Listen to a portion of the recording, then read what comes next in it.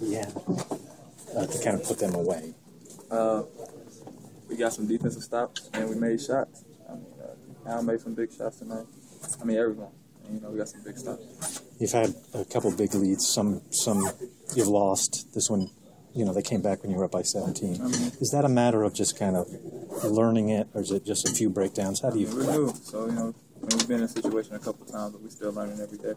But I was glad to see us bounce back. Get the lead back up, make plays at the end. So hard work paying off.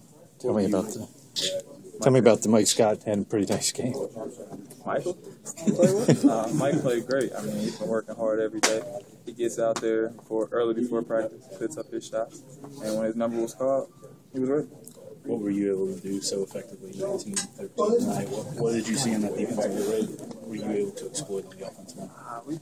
I missed a lot of easy shots, but guys were just getting in them positions where they were open, and I was hitting them and they were making shots. I mean, Paul and Al, they had their pick and pop all night and they were making them. And when I was getting in the lane, I was trying to do my best to draw defenders to kick it to them. Thanks, Jeff.